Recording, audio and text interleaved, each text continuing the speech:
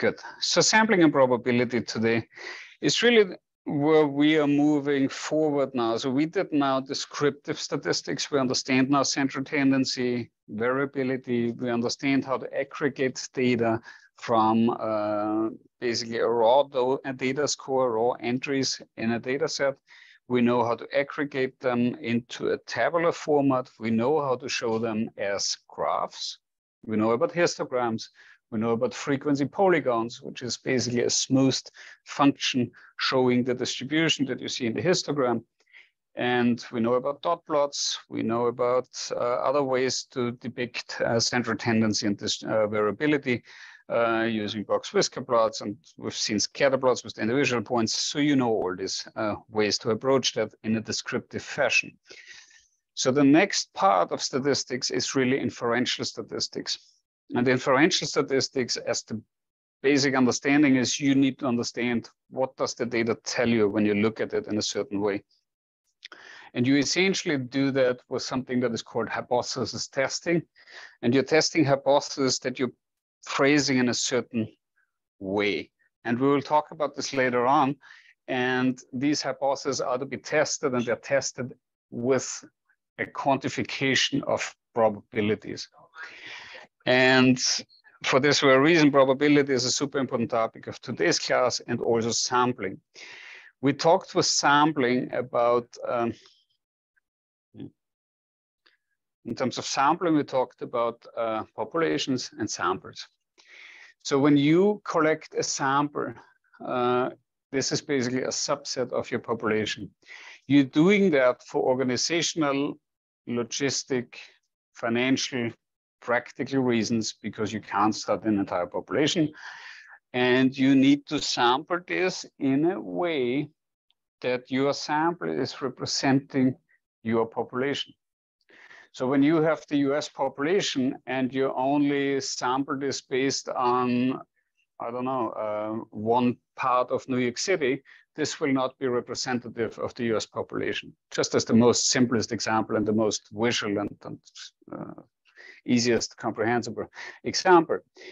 So a random sample would essentially be a sample of the US population where literally every member is somewhat represented in that sample. And as you can see already when I'm saying this, it's virtually impossible to really realize that, because you would need to consider factors like age, gender, race, ethnicity, religion, I don't know, diabetes, comorbidities, whatever, you name it. Every characteristic of an individual would need to be represented in a sample, and it's virtually impossible to ever find this represented.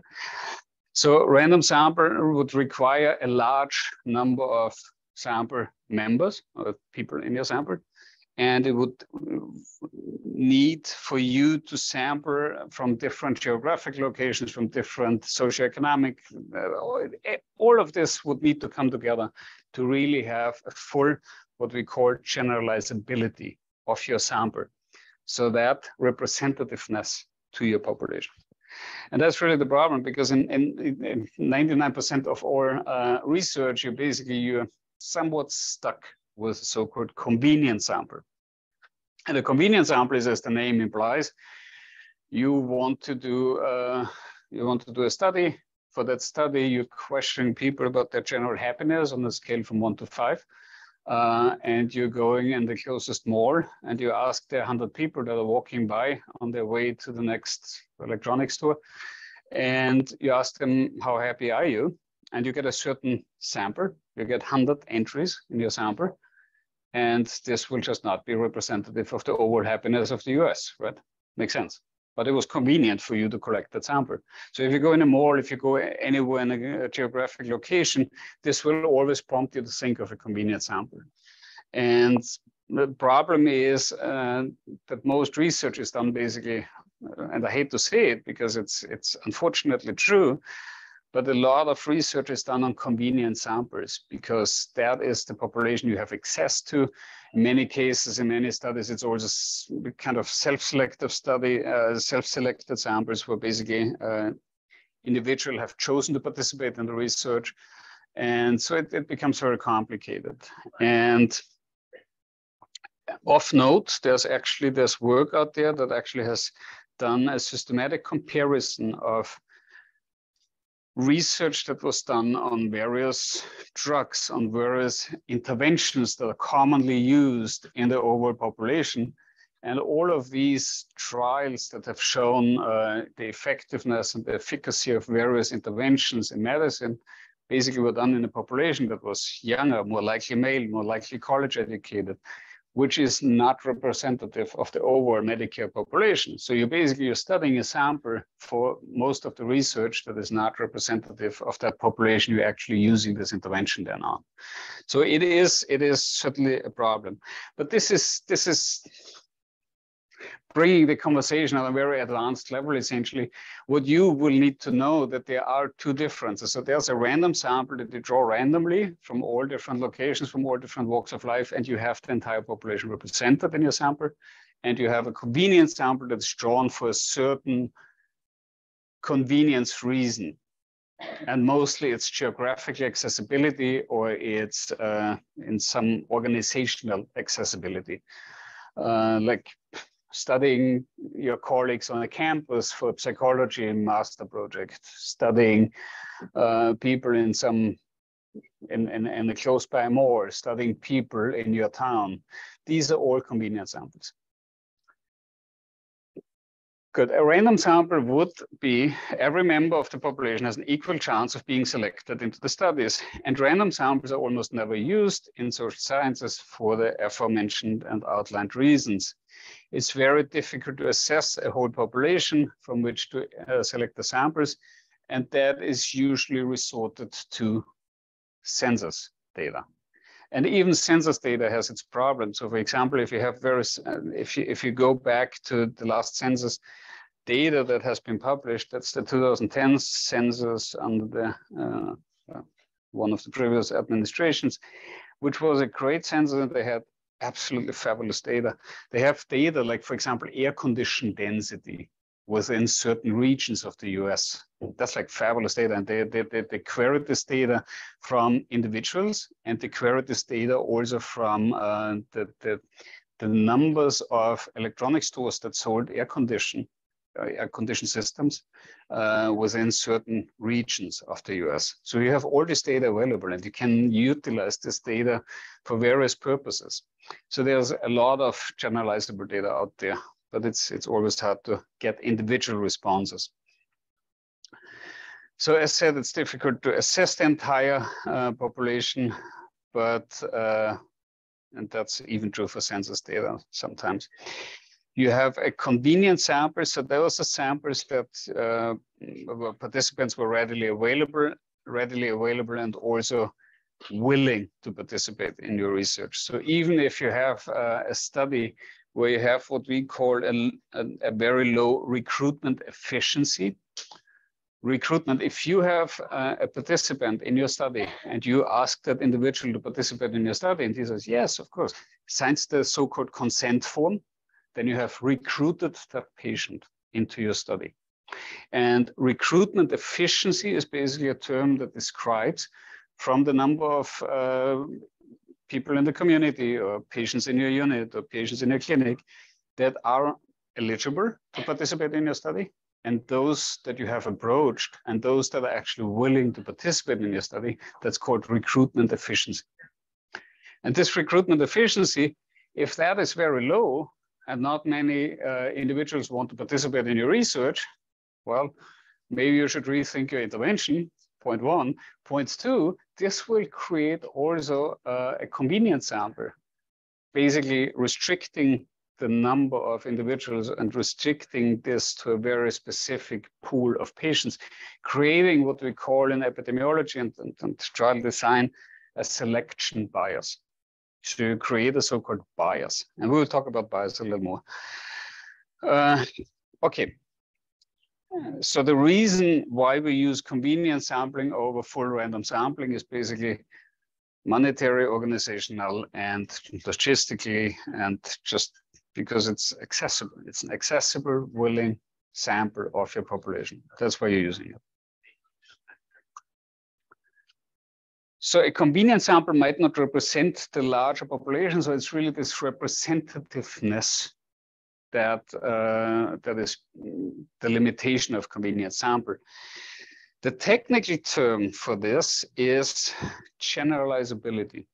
Generalizability of insights that you have gained from your sample to your population.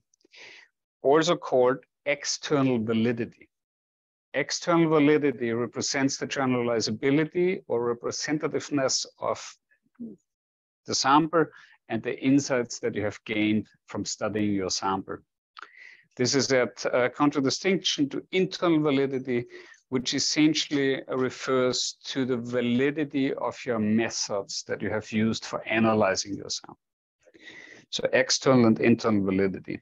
I'm not going too deep into the epidemiology, but I think it's important to understand the broad strokes of these terms, what they actually mean and imply. So when you have a low level of generalizability, what is, and you have what I labeled before as a selection bias, what can you do? Well, you conclude your study, you find your insights, and then you basically either you study it again in a different sample, or you hope that one of your colleagues on the West Coast studies the same intervention, or somebody from Japan does the same, or somebody from Europe, or somebody from Argentina, or somewhere else in the world, somewhere else in the country you're in, or somebody else studies the same insight. And this is basically the foundation of research. The most important thing to establish causality of an association in research is to find it replicated or replicatable. That's really one of the foundations of causality in research. So generalizability, so that the limitations of limited generalizability can be mitigated, not overcome, but mitigated with replication. So we talked before about that low recruitment efficiency when you have just a study intervention where patients just don't want to participate in your study. So as a little bit anecdote from my own work, so I do research in dialysis therapy. Dialysis is administered 3 times a week to dialysis patients, to a patient with renal failure. We conducted a study basically trying to recruit patients that would be randomized in either coming 3 times a week, just like the normal conventional regimen. And we tried to recruit them for a study that meant to randomize them either to that conventional or to a more frequent regimen where they would come in 6 times a week. So now coming in 6 times a week in a dialysis clinic for 2.5 hours is obviously not, it's a burden, right? Not only is it the burden of the treatment per se, it's also the burden of getting there, it's logistic problems. So it's a lot of burden for the patient. And we had a recruitment efficiency that was as low as 16%. So we approached altogether like 5,800 patients all over the US. Only 16% of these eligible patients participated in it. So it's a very low fraction that essentially will participate in studies that put a lot of burden on the individual, right? So this is why it's important to understand that also a volunteer sample, a self-selected sample, or where there's some own will involved, or where there's some disadvantage of participating, will create also a selection bias, which is even more pronounced in a volunteer sample where the patient actually can actively seek out to participate in your research. And the example that are given here is crowdsourcing and online network sampling, MTurk. So crowdsourcing is basically where you have a survey and you find a channel, a platform in the internet where people go because they like to participate in this kind of surveys. And there are actually platforms like that. So you can go there, you can fill out a survey, and a psychologist student somewhere in the world gets some insights and is actually happy because he or she can use that then for his or her master thesis. The problem is, if you're such a person who likes to fill those out, you're a very specific person, right? You're not somebody who never has done a survey, you're not naive to the research. So your answers may differ from that of just somebody met randomly on the street and said, like, okay, give me this quick, I filled it out. It's a different group. There is potentially some bias. The same thing with online network sampling. So that's even more pronounced, because if you do that with a mechanical Turk, that's actually, yeah, so there's a large online distributor that actually has mTurk, and I'm trying to show a way to use brand names. But basically, so the mTurk is basically from this large online distributor, a way to make some money. You go in and you fill out a survey, and you get 50 cents for a survey. So when you do that, your answers are not generalizable. And that is really where the trick is. Even worse so, when you look for testimonials, you know testimonials, you have read testimonials 100% for different reasons. If you read, again, a brand name, look at that. Okay. Okay, so if you read the testimonial for whatever product you may be seeing on the internet, there's a lot of problems with testimonials, because who is writing a testimonial? Somebody who is like over the moon for this product, who says like, that's like the best nail polish ever seen on planet Earth, or somebody who really hates the nail polish. These are the two groups that are most likely to write a negative or a positive review or testimonial. That person that's like, yeah, but the nail polish was okay, wasn't really blowing me off my feet, but like, it was okay, I can live with it. That person is not going to write the testimonial. So keep this in mind when you read testimonials and when you base your decision making based on these testimonials. What's a little bit less biased? So testimonials definitely are biased, and that's biased sampling. What's less biased is when you go, for example, on Google Review, or you go somewhere on a review page where you don't write a testimonial. So that's a little bit taking the problem away, because there you have like a star system, and you click like somewhere along the stars, whatever star rating you want to give it. That's a little bit more credible, because essentially it takes you exactly like 2 seconds to click on that star. It's a different thought process why you would click on that star, and you're likely more honest than when you have to write an actual review. But that's a different conversation piece, and that's more the psychology between that. But understand that testimonials are an example for biased sampling. So, and now, a very important conceptual difference is here with random sampling versus random assignment and random selection. So random sampling is, as the name implies, it's sampling. So you create your sample based on like picking random people out of a population. That would be random sampling, which we have learned is never done. But then when you compare two different groups, let's say you want to compare any form of intervention. You want to compare exercise and their effects on happiness. And you have one group of participants that you will randomize to exercise 3 times a week. And then you assess their happiness at the beginning of your study, when they come in and they haven't exercised yet, and then again after 6 months, after they did 3 times a week. And you have a second group where you do nothing, and you basically you do the happiness assessment at the beginning of the study, and then again after 6 months, and then you compare how did those evolve over those 6 months. So that is the example of a randomized design, of a cohort design. You can now do different things. So you can have them self-select, as we have learned in chapter 1. So you can have them self-select, or you can randomize them in each group and minimize confounding. We've talked about that in chapter 1. You can also randomly select them into the group. So you can say, okay, so like I'm selecting this individual to be part of that group, that's individual be a part of that group. So you select them randomly and you're assigning them to a group while you're selecting them. That's not really how this is done. It's more of a random assignment. A random assignment means like you give that individual a consent form, individual participates, And then he or she gets a number, and that number was already predefined to be in that group versus the other group.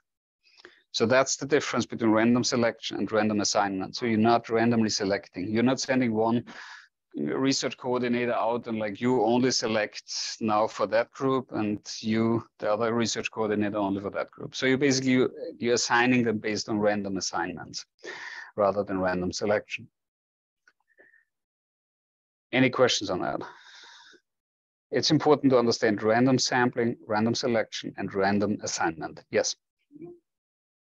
So random sampling is sampling, creating a sample based on developing that sample of your population. So that's a subset of your population.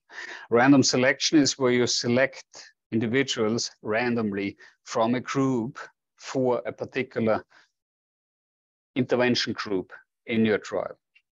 So you basically assign them while you select them.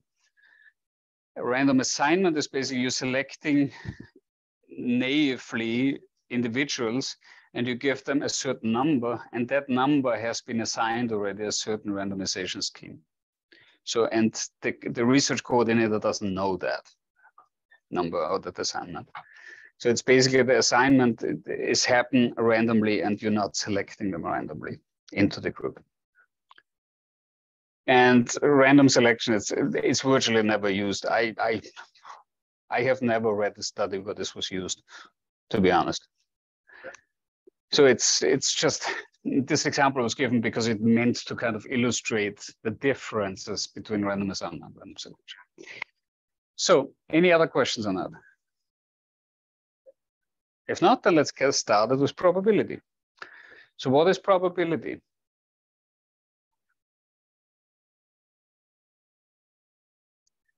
Probability is basically an estimate of an event occurring over the number of events that could potentially occur. So the arithmetic description is success over trials. So if you're rolling a die and you want a 6, you want to quantify the probability of a 6 appearing on top. You have a probability. So there are 6 different. Okay, somebody help me. Is it planes?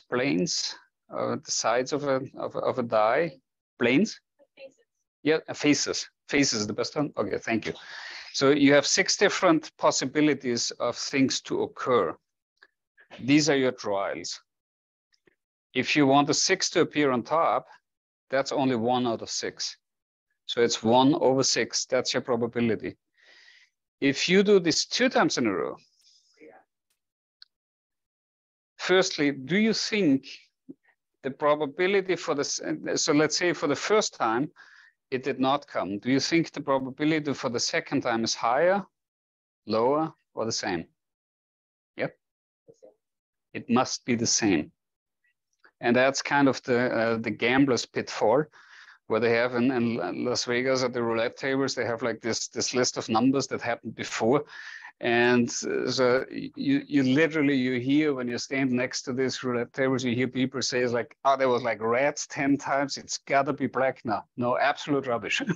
So this is, it's labeled the gambler's fallacy. And so there is, you cannot predict the outcome of a roulette table. And when it comes to randomness, and now I want to go to something that I have posted here, which I like quite a bit.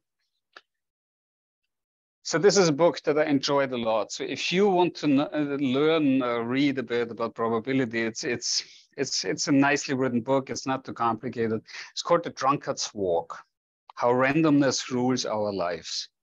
It was written by Leonard Mlodinov, an absolutely brilliant man, a theoretical physicist, written with Stephen Hawking, a couple of books, and so it's a very nice approach to the topic of randomness for lay people to understand, essentially. And so he's outlining the one thing. So to illustrate the concept of randomness, how hard it actually is to create randomness, they had to actually take randomness out of the shuffle of an iPod. And the reason for that is actually interesting, because if you have absolute randomness, you essentially have a considerably high probability that you have two songs playing after each other, so in a consecutive order. So there's a considerably high probability. So if you look at this and you want to define it, you want to recognize randomness, and you want to think that that shuffle button on your iPod, nowadays it's not iPod anymore, now it's an iPhone, it was written a while ago, and Steve Jobs has said that quite a long time ago. So they had something that had to feel random, although it was less random than it actually would have been if it were truly random. So let that sink in. So it's actually, true randomness is actually very hard to achieve. It's if not even impossible to achieve. And on a side note, you can actually quantify randomness. There's actually a marker called entropy. So some of you that have an interest in chemistry may have heard of entropy. So it's actually, it can be quantified, and for some certain variability measures in different contexts, it's actually used as a metric. So they had to actually make it less random to avoid two songs play in a consecutive fashion, because that would feel for the user of that device as it not being random. Just as a fun detail on the side. Yes. Okay, like 3 minutes on a fun detail. Also, if you want to read the book, that's actually a fabulous book. Good. All right.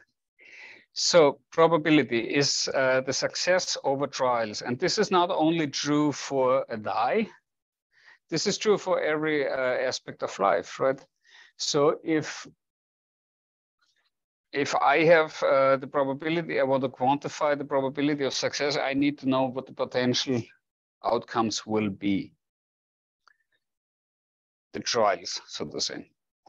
The problem is that probability is, so there is a little bit of a lot of misconceptions, and there's a lot of biases involved. There are, for example, personal biases, which is a confirmation bias, which means if you find something that you have an inherent belief in confirmed, you will assume and you will base your belief about that probability based on your preconceived notion. So that's a confirmation bias. An illusionary or illusionary correlation is a correlation that is, again, your own belief that basically results in that for whatever reason. That's like, okay, so I have the talisman of my grandmother and I'm carrying this today and I'm running 2 minutes faster on my marathon. Something like that, right? So it's something that is not really real, but it's an illusionary correlation. It's a technical term. Then we have a personal probability. So that is the 20%, that is when I say, as I'm standing here right now, that there's a 20% probability that I'm going to be home before 8. That is my personal probability. That's my own estimate. It's not solid. It's basically made up on the spot. It's something I believe in, and it's meaningless because it's not founded on what is basically labeled as the law of large numbers. And this is where it comes down to an expected relative frequency probability. So trial over, so the success as an outcome over the number of trials is your probability. If you do this 100 times, 1,000 times, your probability will transform into the number of the success happening. Let's think about this. You have, let's say the prevalence of diabetes in New York City is 10%. I go out on the street and I pick a random person, random notably, random sampling. I pick a random person what is my probability that this person is going to be a diabetic? 10%, right? True. If I pick 1,000 people, and each of these individuals that I picked had a 10% probability, out of my 1,000 people, how many are diabetic? Yeah, give or take, right? But it's going to be somewhere around 100, correct? Because each of them had a 10% probability. And that is the law of large numbers. And this is actually being utilized for analytic purposes, because essentially what you do, if you draw, let's say you're drawing 20 different samples of 1,000, you get 101 with the first sample, you get 99 with the second sample, you get 96 with the third sample, you get 110 with the fourth sample. So let's say you do this 100 times, you get 100 different sample percentages of diabetics. So you get 100 entries. And the distribution of these 100 entries will actually follow a normal distribution. So that's how you use this for analytic purposes. That's a binomial distribution. But that is something that comes, will actually not even be addressed in this class, unfortunately, because it's a super important topic. But this is the law of large numbers. So if you draw a large number of individuals, or you do something very frequently, like rolling a die 100 times, you have 1/6 multiplied by 100 as a probability that you will have, or that will be the number of times you will roll a 6. So it's 100 divided by 6, which is 16 point something, 16.666 periodically. And so you will have 16 times a 6. So that's the law of large numbers. What is the most important things for that? To happen? So this law of large numbers, that you actually have an expected relative frequency probability. And please remember that. So that's basically the transformation of a probability into a frequency. It's independence. Because if my first and my second sample that I'm drawing is in any way correlated and in any way associated, you don't find the real expected relative frequency probability in your sample.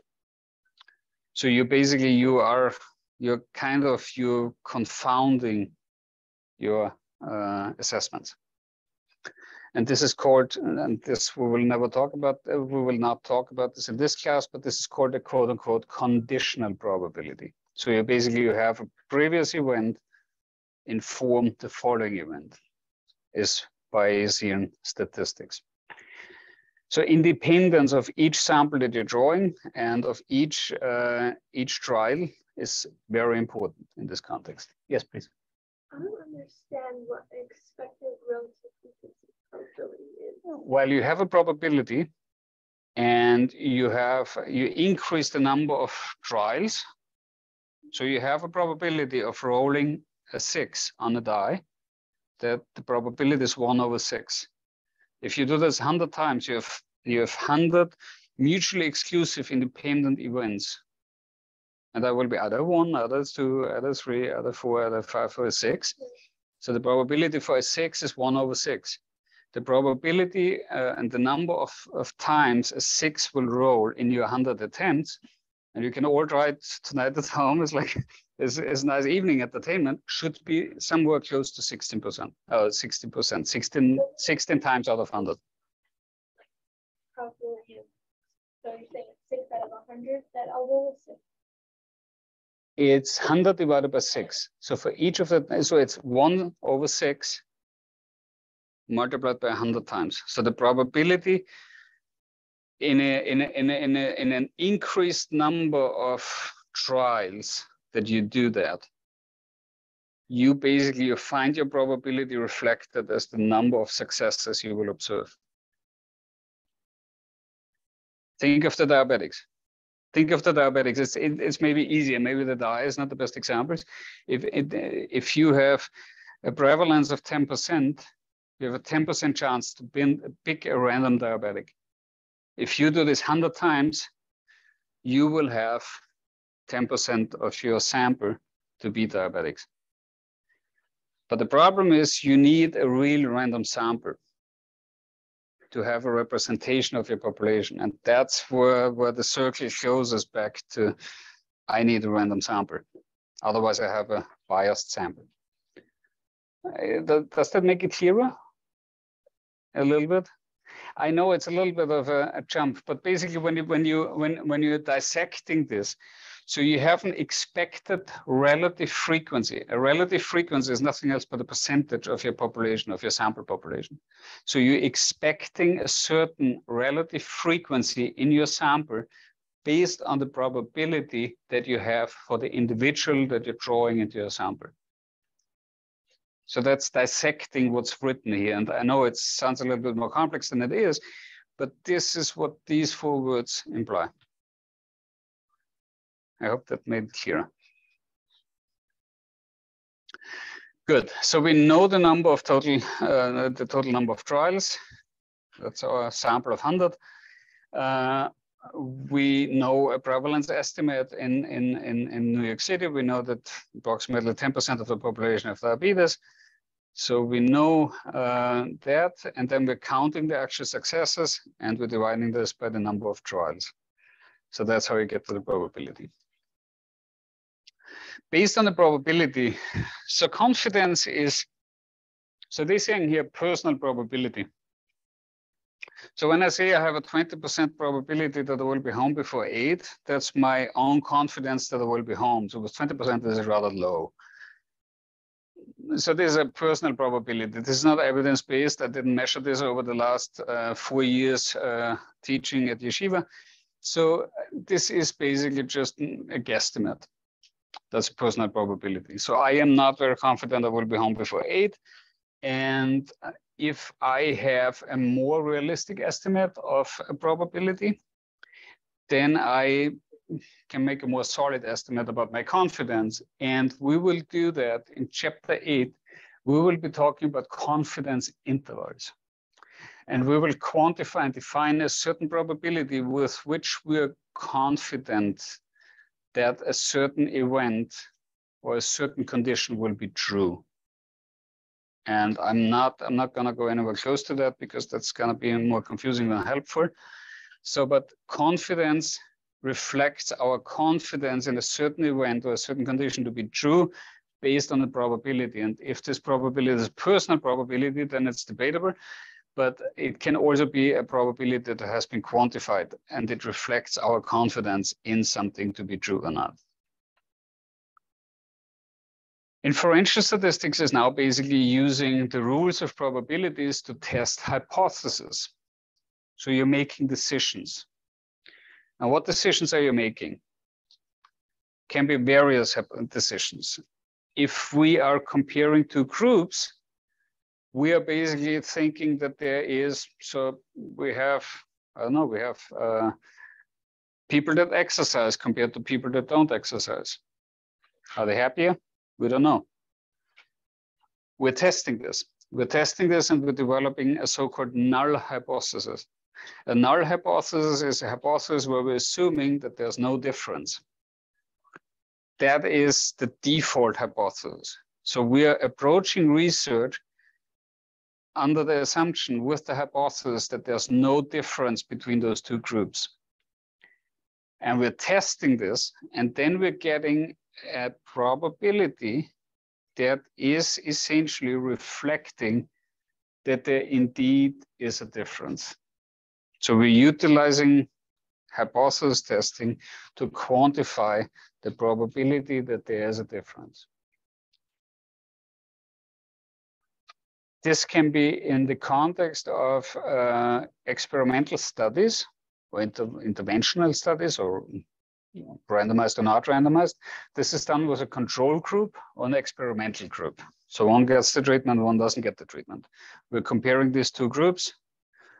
under the approaching it by expressing a null hypothesis that there's no difference between the two groups, and the research or alternative hypothesis that there's a difference. And then we're using probability to test which one's correct or which one is likely correct. If we are testing that, we have, so basically everything evolves around the null hypothesis. So this is the centerpiece of our research. The most important thing is you need to be able, and when you look at questions in the context of your quizzes and exams, you will need to understand how to extract the information and how to express and how to interpret the null hypothesis from the question. So there can be questions like, I don't know, Professor so-and-so studied the wagging of a dog's tail. What did he want to study and what's the null hypothesis? It's going to be very, how should I say, very specific use cases and very specific examples, and you will need to read the question very carefully, and you will need to be able to understand what will be the likely null hypothesis from that research. If you're rejecting the null hypothesis, you are concluding that there is indeed a difference. There is a difference between my experimental group and my control group. If I fail to reject the null hypothesis, then I conclude that there's no difference. Then I accept the null hypothesis and I fail to reject it. So this is a little bit tricky because the angle at which you're looking at, you basically evolve that all around the null hypothesis, and only when you're rejecting the null hypothesis, you assume that there to be a difference. And when you, so that's the same thing in a table format. So, okay, so if you have null hypothesis, your hypothesis that there's no change or difference. If you fail to reject it, then this one is actually true. If you have a research hypothesis, you have a change or difference, and the decision is made that you're rejecting the null hypothesis. So we're quantifying the probability of the null hypothesis being true, and then we're rejecting it based on a threshold of that probability that we assume to be appropriate for the research question asked, which is in 99% of cases in the published literature, 5%. As soon as the probability of the null hypothesis to be true is less than 5%, you're rejecting the null hypothesis. That's the quote-unquote p-value threshold that everybody talks about. Exactly. Yeah, you certainly you will read that in every research paper.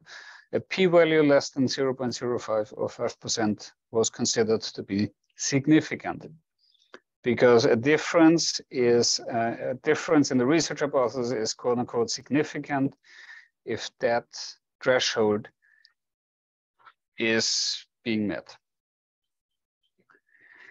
So now if you reject the null hypothesis, although it's actually true, you're doing something really terrible, right? And that is called a so-called type 1 error.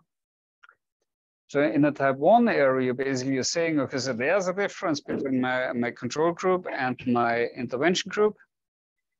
And you're actually absolutely wrong making this conclusion.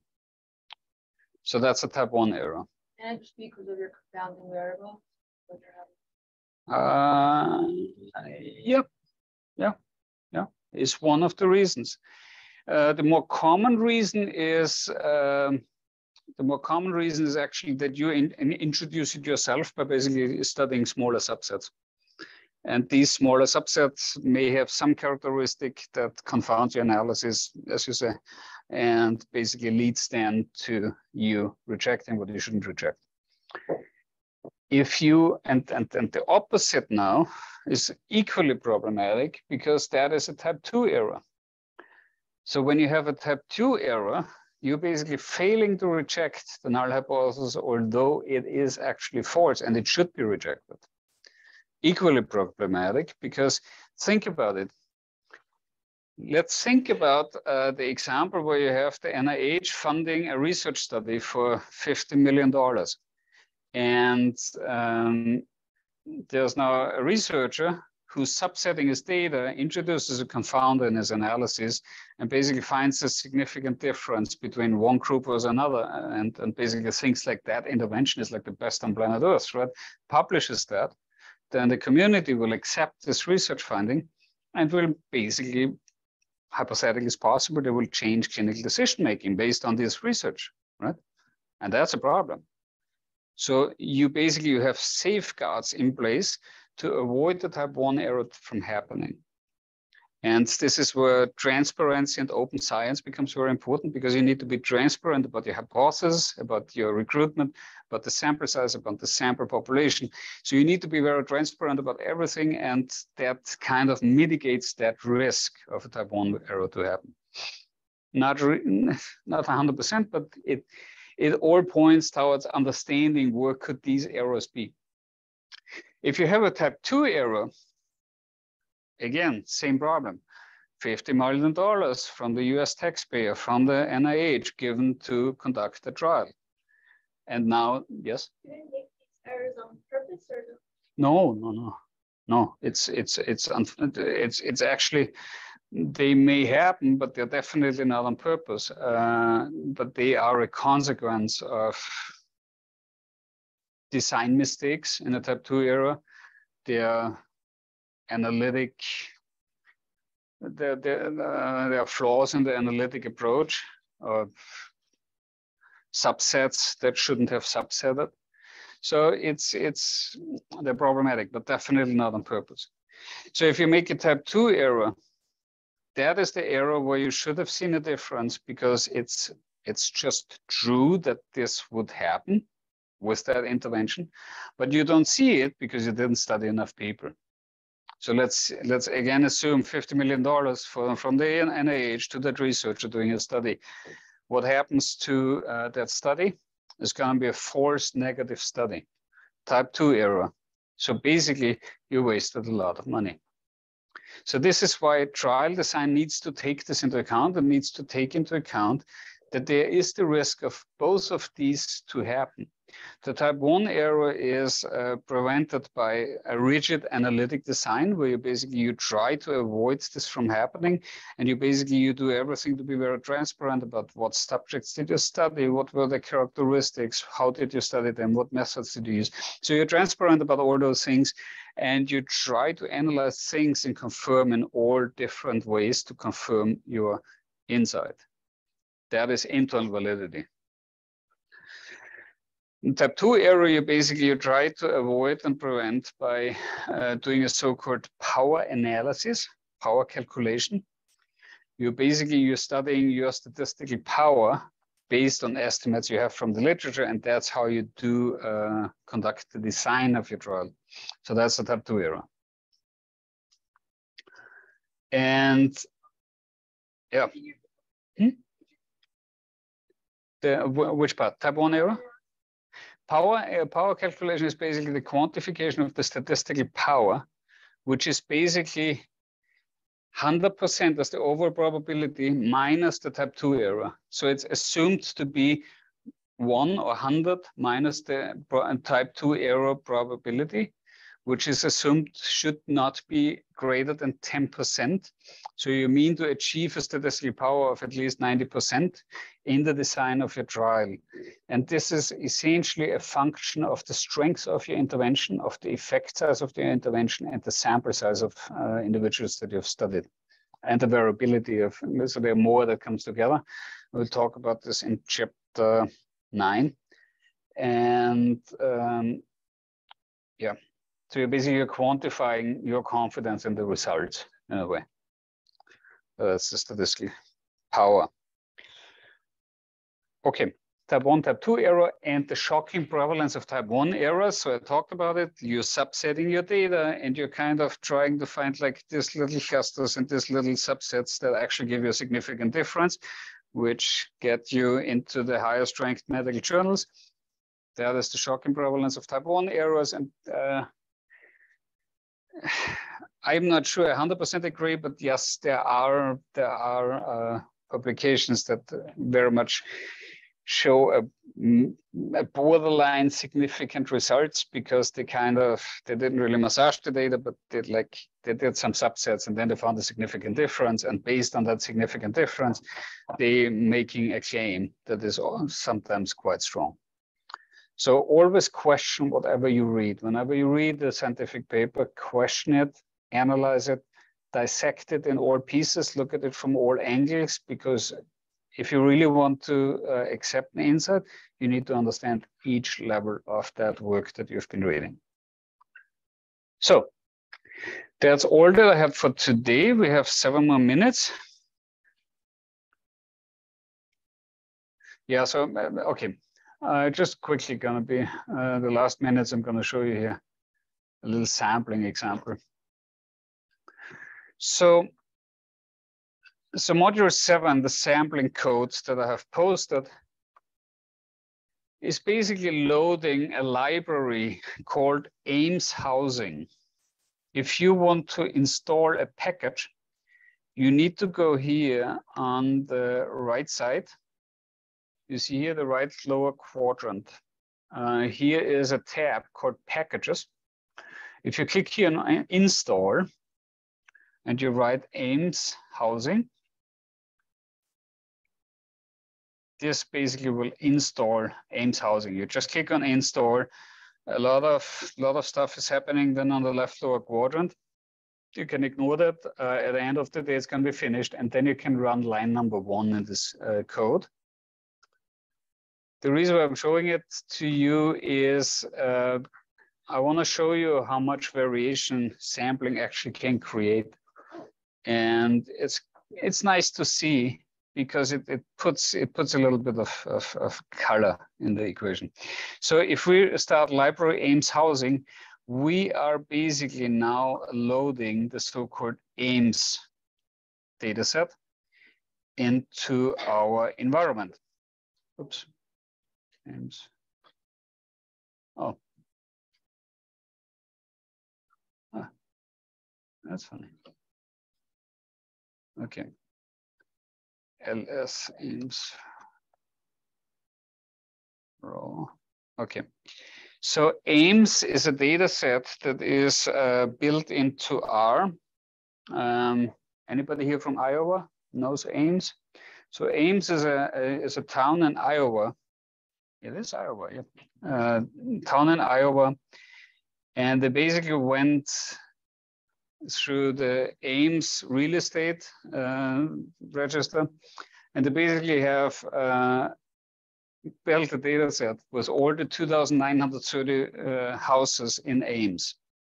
And you have all this data available. That's literally like from the garage size to the terrace size to, I don't know, whether it has a pool, how large the pool is. So all this information is in there. So you have this data to play around with. And so it's pretty cool data set actually. And Open Intro, the book listed in your syllabus, has a couple of examples that you can utilize to explore it a bit more. So if we're looking now, so we're loading in line 4, we're loading Ames into the environment. In line 8, we're basically creating a histogram of the size of the living room. So this is clearly not a New York City apartment, because having a living room with up to like 3,000 square feet, that's quite a living room. So this is the distribution of the living room area, the living area. Is it living room or living area? Not sure. Well, for living room, 3,000 square feet sounds quite big, actually. Maybe it's living area. But basically, you see the distribution. And the interesting thing is now, when you show this as a summary, you get a median and a mean. So you get a mean of 1,500 square feet. So that's quite a large living area. If you are now sampling from your Ames data set, you're sampling now you're sampling now from your data set 60 different houses. Replace equals force means once you sample them, you don't throw them back in the pool, but you keep them out. So DF1 is now a sample of 60 from that population of Ames houses. If you do now a summary of that, you get now a mean of 1,655. Do you think that's a good sample? Not great, right? 10% variation between the population mean and your sample mean. So that's not a great representativeness. So the generalizability is not really fabulous. If I do the same now again, same code, same sample size, and I run this again, I get now 1,596. Bit better, right? Still not great, but better. If I increase now, what happens if I increase the number? What's going to happen now? And that's interesting because that's going to be part of the central the central limit theorem that we're discussing next time. If I increase my sample size, what happens? Wow. The sample mean gets closer to the population mean because I sample more houses in, and that slowly shifts and gets closer to the population mean. And that's why I like this example. That's why I'm walking you through this in the last minutes, because it illustrates the more you sample, the more representative your sample becomes to the population. That's the actual idea of this exercise. And now, and I'll leave you, and this is going to be the last thing I show you in the last 2 minutes. If I'm doing the same exercise now, I take these samples of 60. I do the same exercise and I sample now samples of the size of 600. And I